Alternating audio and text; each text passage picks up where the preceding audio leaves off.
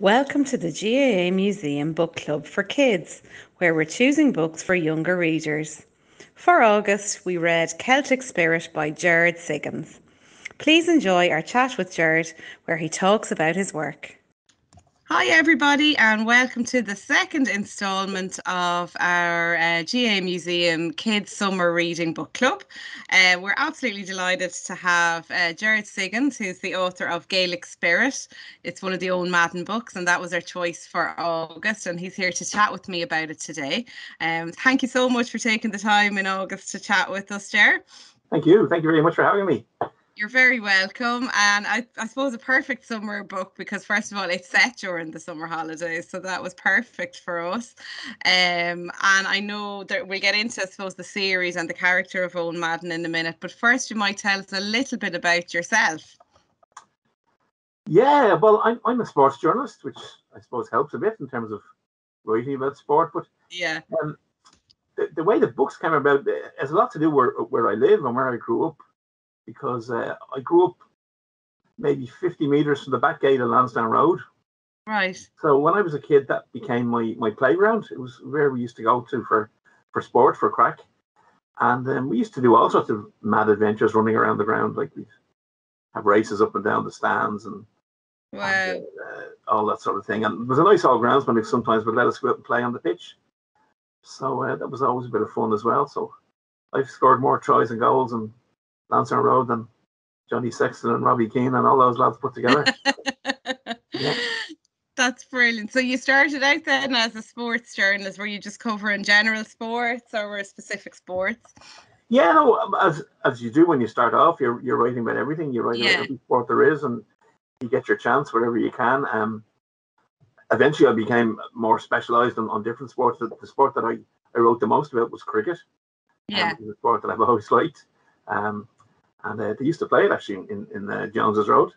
Yes, they did. There was a great cricket ground there at one stage. Yeah, and Michael Cusack was a cricket fan initially as well. Yeah, so there is a lot of links between all the sports at different stages. But that's the sport I used to write a lot on. Because Ireland were very good for the last 15 years or so, I've got to see a lot of the world because of it. Yeah, which was nice. So yeah.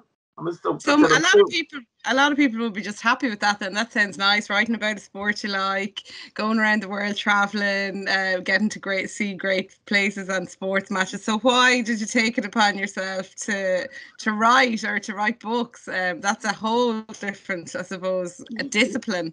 Yeah, it's a completely different thing. I had been writing a few non-fiction books, I suppose, books about sport.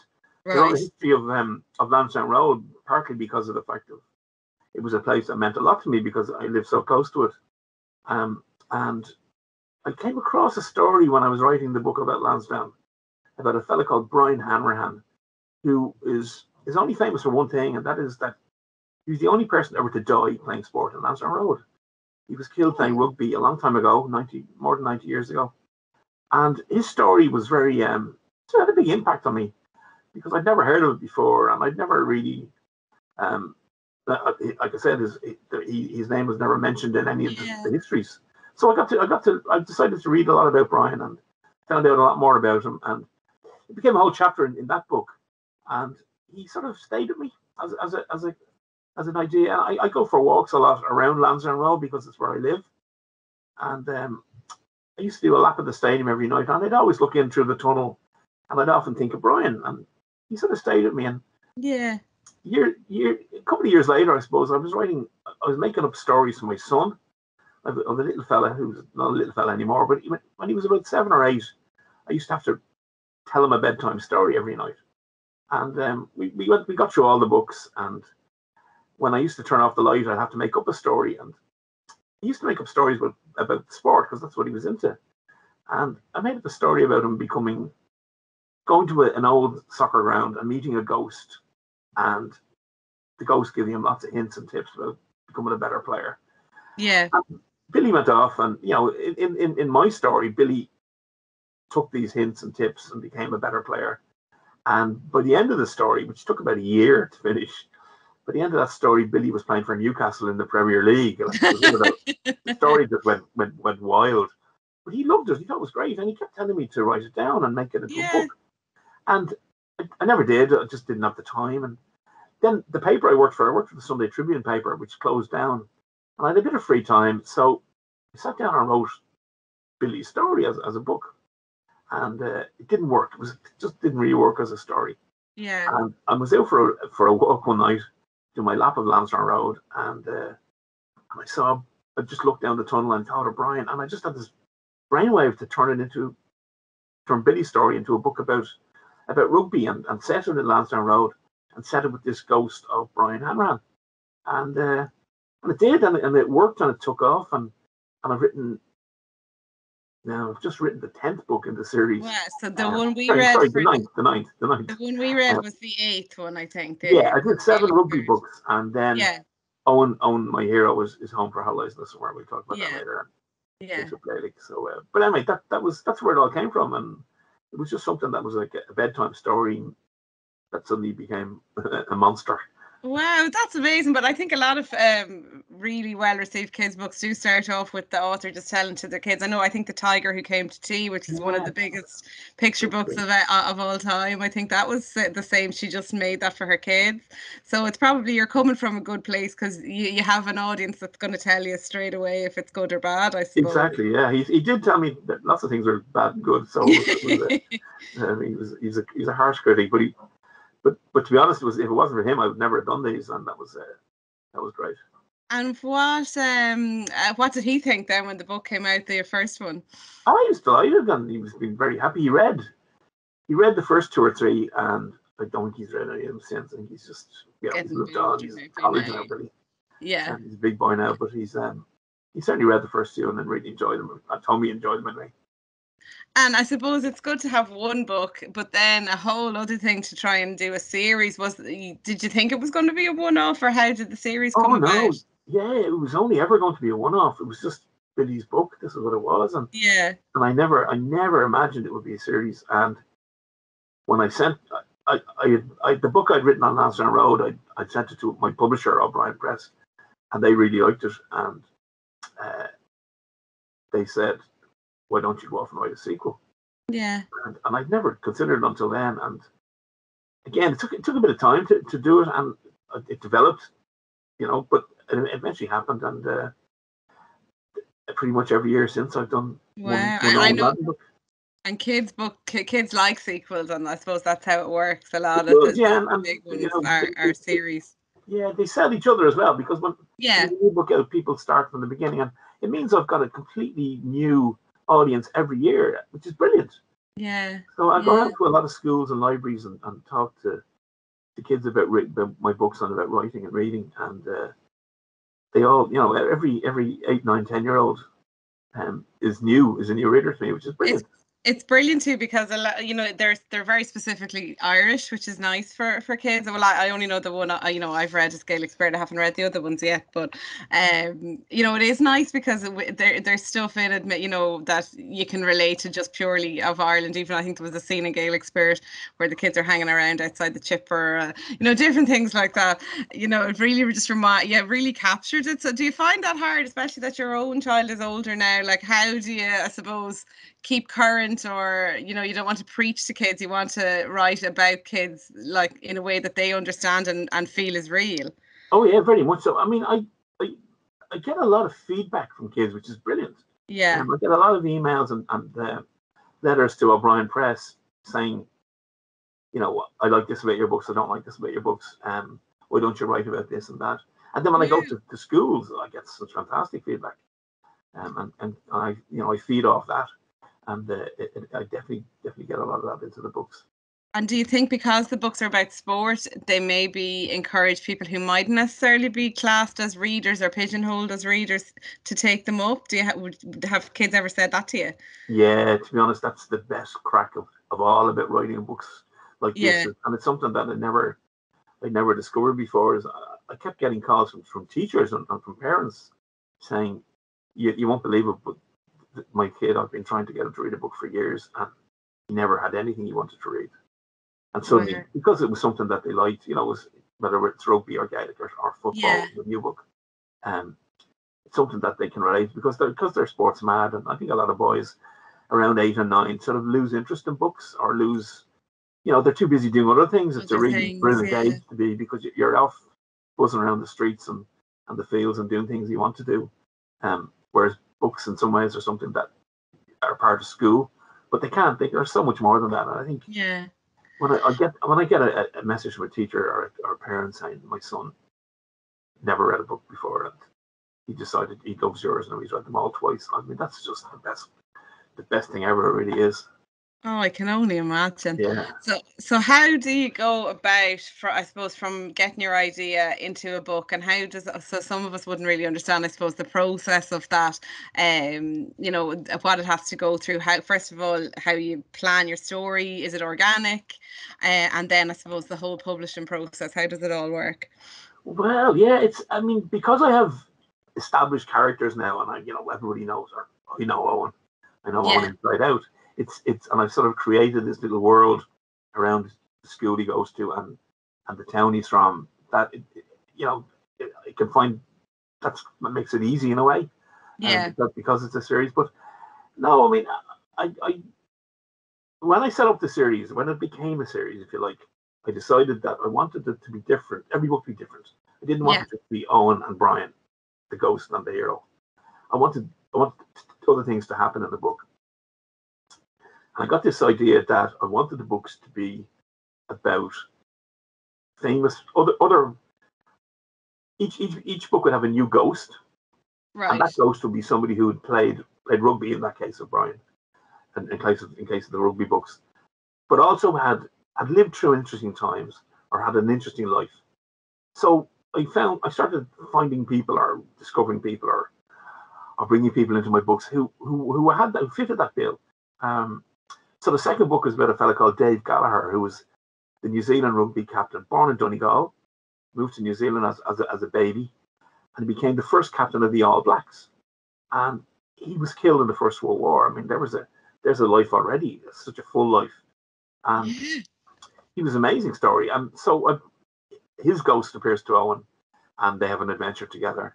In the third book I came across, I used the story of Kevin Barry, who was a schools rugby player who became a Republican activist in the what you call it, the War of The right thing. Independence, Yeah. and he was killed there as well. So all these fellas had, they lived really interesting parts of history, and they did I interesting didn't stories. realize that there was a link in each of the books. Yeah, I mean, Ah, we've very got good. yeah. There's a man called Prince Obolensky who was a Russian prince. His family fled Russia during the First World War or during the Revolution. He moved to England, became a brilliant rugby player, scored the most famous try ever for England, and was killed in the Second World War as a pilot. So these are really amazing lives Yeah, and amazing stories, it's and their mad. stories come in and help Owen in his adventures and his sporting career as well. So you obviously like history as well. Yeah. Yeah, very much so. History is my other big passion as well. I've always found history to be a big part of it. And obviously, then in the Gaelic book, it's the story of Michael Hogan from Grange Mokler, who was killed on Bloody Sunday in Croke Park. I was just going to say, like, I suppose it was an obvious one in a way, in that it happened on a pitch, and it's a sport. It's only up the road from you as well. Um, but I suppose, was that one harder to tackle? Did you find that one maybe had to be treated more sensitively, or because the subject matter and we were approaching the anniversary of the 100 years, or how did you deal with that? Yeah, I mean, it is clearly a very sensitive story, and yeah, I mean, I think all my books are sensitive, and I do tread the line quite carefully because you're writing for children. Yeah, You don't want to be putting things into their heads that are unfair or untrue or whatever. So yeah, one of the rules I made for myself was that when I'm writing about a real person, and like I said, there's a real person in every book, I won't do anything at all that changes their story in any way, because it's their story, and I'm not going yeah, to. I don't have the right to do that. No, I'll put words in their mouth because that's what writers have to do. Um, but I always make sure that I stay true to their stories as well. And it's not just Michael Hogan's ghost in this; it's also Owen gets to meet and witness the death of the three little boys who were killed on Bloody Sunday as well. And yeah. that's it's really important that you stay true to their stories as well, and tell them as well in as honesty as you can. And So that's how that worked out. Interestingly, I'm actually a grandniece of Michael Hogan, so my granny was his sister. Yeah. Oh wow! So yeah, but I think he dealt with it very well. Yeah. Yeah, so but and as well, I suppose the subject has been on all of our minds in the museum because last year was the 100 years. So it was a great time, and it's a nice way for kids to access history. Through this, it's a way into the story for them because sometimes I think maybe we think, oh, children shouldn't be told about these things, and of course they should. And I think this is a really nice way into it for them. Great, thank you. Yeah. So I enjoyed it. So, what do you do some like a factual research then, or for these stories before the book's finished, or before you start, or what way does it work? Yeah, I certainly would. I mean, I would have read the biographies of Kevin Barry, Dave Gallagher, and obviously Michael Foley's brilliant book about Bloody Sunday, the Bloody Field. Yeah, we read that in our adult book club. Actually, that's very good. Yeah, it's a fantastic book. It really is, and I mean, I read it twice, and I obviously drawn very much on Michael's story of what happened on the day in terms of when Owen gets to meet Perry and William and the other boys who were killed. Yeah. And I don't want to go too much into the book in case someone's watching it that hasn't read it yet, so I don't want to give too much away. But there's a few things that struck me about it from when I was a younger reader, and a comment has come in actually on this on the email. Kids love mysteries. How do you plot a mystery, or how do you know how it's going to work out? Do you know at the start? I have to know at the start, really, because otherwise. But I would do a lot of my books would be. I plot them out quite carefully, I suppose you'd say. In that I would always. I actually spent about 6 months writing a book in my head before I ever start typing a word. I do a lot of thinking about things through, and I'm out for a walk. I'm changing the plots and working at what's going to happen next. Yeah. And only when I've got all that worked out, I always sit down and I write it down myself, or make notes. But you always leave a little bit loose there, just to try and make it interesting and make it more interesting for yourself as well. I suppose that you enjoy the process of writing it. But if you've got a mystery, you got to work out what's going to happen, who's involved, what's going to happen, and how it's solved. So they're all there from the very start. And do you stick to strict rules, I suppose, about writing books, about story arcs and three parts of the story? I also haven't a clue about any of that stuff. I've never. That's interesting. Yeah, I often wonder that about authors. Like, do they do that, or is it just a thing that happens? And is it people who maybe want to be authors that aren't? That because if I was doing it, I'd probably be probably too prescriptive about it. If you know what I mean. Yeah, no, I've never read. I've never done a writing course or read a book about how to write. I suppose I've read a lot. I've read an awful lot of. And I've read a lot of mysteries as well as history. There's things I like reading as well. It's probably just in you. Yeah, you know how to pace a book. Maybe, but it's not something that you sit down and work out a plot from. This has to be done this way. I think I find that really difficult to be that callous or cynical about something like that. I couldn't get that at all. So no, I don't really have a formula to follow for the books, but I suppose you do set up the story. You bring in the little hints about what might be going on. You drop in a few clues for the reader to pick it up on the second time round if they want to read it, and then obviously things develop and rush to a conclusion, and he finds out what's going on as well. Interesting. I'm just looking through some of the questions that came in. We might stick to the Gaelic Spirit one, which I have here, just for a second. So you were, I suppose, more focused on rugby before. Was it hard to change then to GAA, or would you be a fan as well? Oh yeah, no, I'm absolutely a fan. Yeah, like I said, I was just tweeting this morning how both my brothers have played and scored goals in Croke Park. Wow. This is as close as I've ever got to it. So it's a great honour to be involved in the Croke Park Book Club. So yeah, no, I went to school, played a bit of football in school, and I've always followed. Like I think most people in Ireland, you follow all the sports and you watch all the sports, and Yeah. the big days, you cheer on your club or your county. And I noticed during when I was reading the book, the dialogue is very good. I think it's really well written, and there's a couple of things in that. A, it's very difficult to write good dialogue anyway, and B, it must be even more difficult to write it as a child because you're not, obviously. And then thirdly, there's obviously some female characters, and I think you've written them very well. So how do you manage to do all of that? Yeah, I suppose. I mean, it is my 10th novel, so in a way, or more. Sorry, I've written 11 books for kids now. So I suppose you do get better at it. But I'm glad you said about the female characters, because it's something that I'd worried about, because when I set up the book first, it was obviously a boys' sport at a boys' boarding school. So I wanted to bring female characters in, and I used to get stick in some of the schools I visited why I didn't have any. So I brought in Kiva, Dylan's sister. Yeah. There are a couple of others as well, but I eventually wrote a second series of books. They're up on the wall here beside me. In which female characters are actually at the center of it. Very good. Okay. I'll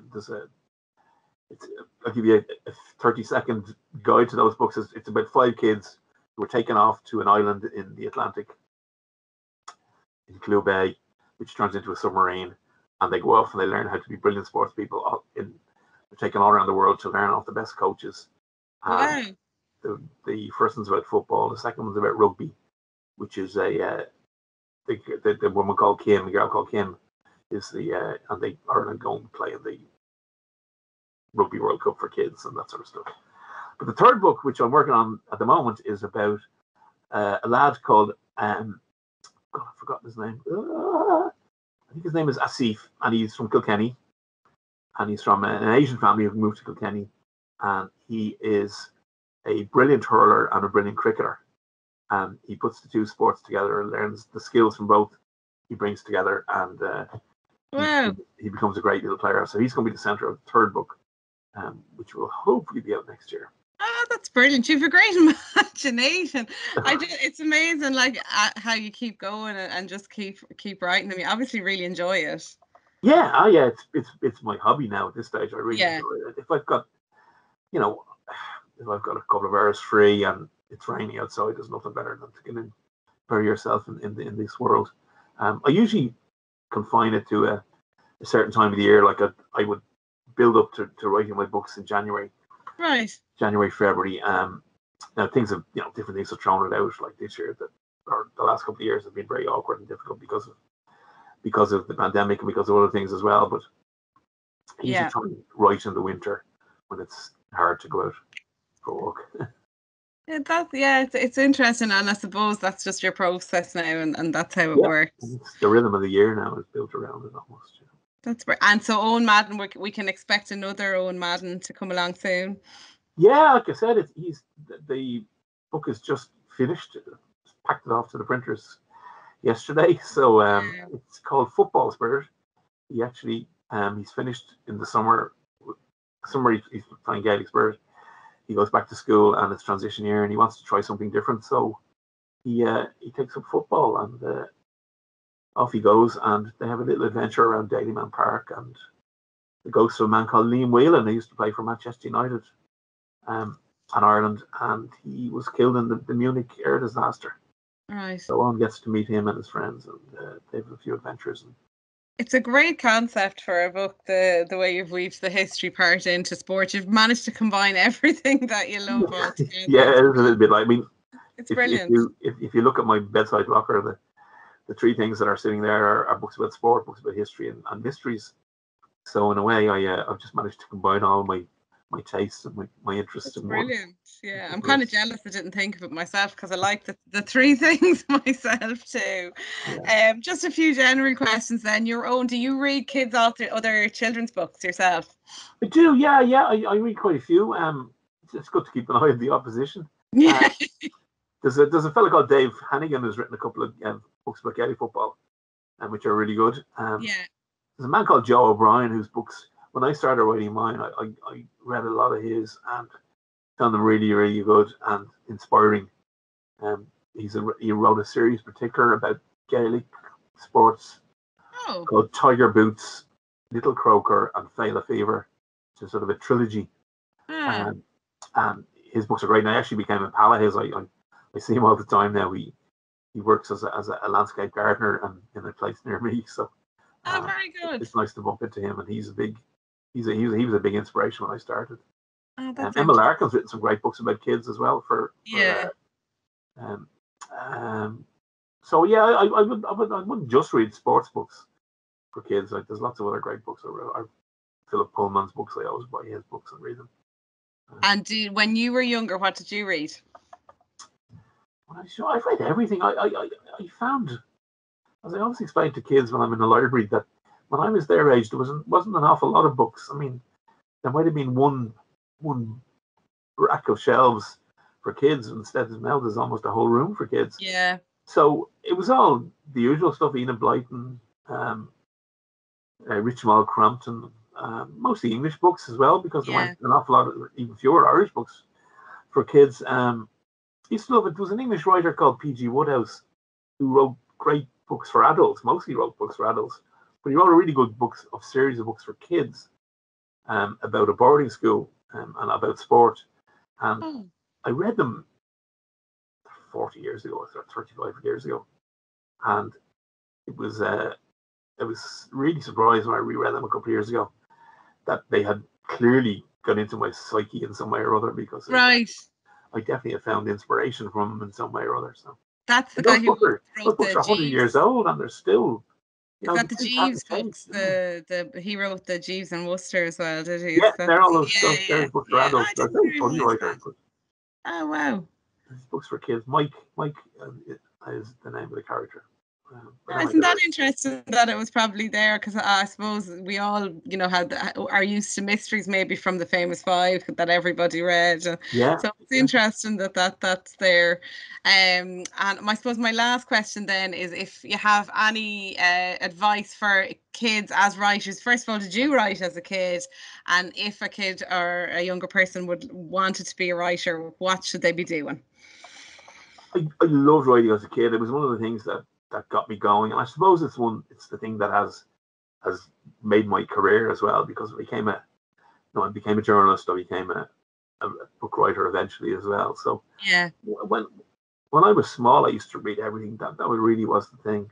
I was very lucky. I had a really good school teacher in primary school, Mr. Coonan. Actually, one of the characters is named after him in the book. Mr. Coonan was very good at.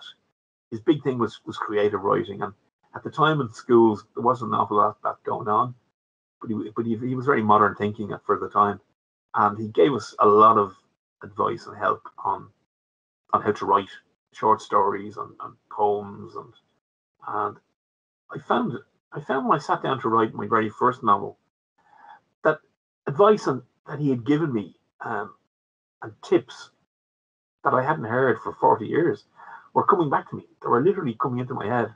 Wow. From him. And so I actually dedicated my first book to him, and I sent him a copy. So yeah, I don't know what I think the most important thing I can get across is that you can't be a writer unless you're a reader. You really do. You have to read as much as you can. It's the only thing that you need to be a writer is to be a good reader. You pick up all the hints, then you'll pick, it's not things that you pick up deliberately. You don't have a notebook beside you saying, I must make sure I use this word or I use a sentence this way. It's just, you will understand intuitively from reading books that this is how a good sentence is written. You learn about, I didn't have any formal grammar lessons in school because I just didn't do them in my school at the time. But I've got a decent command of grammar because I've read so much, and I think you just understand how sentences work because you read so much. So that's it. It's the only tip I can really give. That's brilliant. And if you want to be a writer, you've got to practice it. You've got to do something all the time. And when I was small, I used to write. Actually, I found something here. I'm going to wave it on the screen here. I don't know if you see it. Oh yeah. I was cleaning out my office there recently, and I found this thing, which was a match report that I'd written about a soccer game I played when we were kids. And Wow. I guess I was about 7 or 8, and anyway, that my dad obviously kept it for me and stuck it in. There's also a cartoon on the back of the story of the game, so it's all very But you knew from a very young age what you wanted to be, obviously. Yeah, I mean, Dad encouraged me as well. My father was great for. Maybe he saw something there that I had. I was never going to be a great footballer. I was never going to be a great player on any level. I just wasn't a sporty. Although I played every game there was, I just wasn't active enough. Or I mean, I'd asthma, so I wasn't great. Yeah. Great fitness when I was a kid. But he used to encourage me to write about every game we played in, or every game I watched, or every game I went to. He'd bring me to Croke Park or Dalymount Park, and when we got home, he'd say, "Sit down now and write 200 words about it." There was obviously some incentive. He'd give me a toffee bar or a few pence if I did it. But I had to write a 200-word match report on the game we'd been to, and that sort of practice clearly had a bearing on what I and it probably got you thinking about matches in a different way as well, because you knew you're going to have to write, so you were probably really focused on what happened and all of that. That's amazing. Yeah. And I used to think things like take notes then after a while, which was that became part of my life. It goes to show you as well, you can love sport and play and be part of it, but there's also other ways to be involved in sport. Very much so. And I think that's one of the things I try and get across in the book is there's a character in the book called Alan, plays with Owen. Yeah. He's not much of a player, Alan, but he's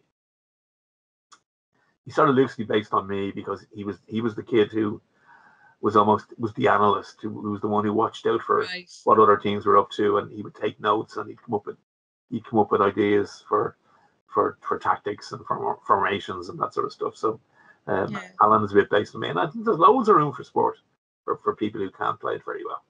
That's it. It's very interesting. And actually, while you're talking about characters, I know I said it was my last question, but I have another one. There's a character, Isaac, in the book, and you deal a little bit with racism in that. Was that kind of a thing you wanted to confront or discuss, or did it just kind of come about? No, it is something I think that I'm still involved a little bit in youth sports. So, and you see a lot, and it's fantastic. There are so many people who are new to Ireland are taking part in sport and getting involved in our our native sports as well as their own sports, and I've seen a little bit of it going on, and I think it was important that this was highlighted and showed that Eoin was keen to stand up to it and make sure people stamped it out because it's just not right. Yeah, I think it was nice. So there's a lot going on in the book, and it's a nice read. It's not a difficult read. Do you have an age group in mind when you're writing? I think about 8 or 9-year-olds usually start with the books and find them. So then, but I find it goes up to, I suppose, 12 and 13-year-olds. I talk to a lot of first year classes in secondary school as well. Right. Kids seem to still like them at that stage, so that's good. Yeah. And they always like to read, I think. Kids have said to us they like to read a little bit older, so they like to read about a kid that's a little bit maybe older than them, not the exact same age. Exactly, yeah. Well, Owen's now. I mean, I started off with Eoin in first year of primary in secondary school, and he's now working his way up. He's in transition year at the moment, so but I'm taking it slowly. Trying to cram it. But the first year was like 1 year. The second year was 1 year, but after that he's been 3 books a year pretty much, trying to slow it down. That's interesting. Well, thank you so much. I think that went on a little bit longer than I had told you, so I really appreciate it.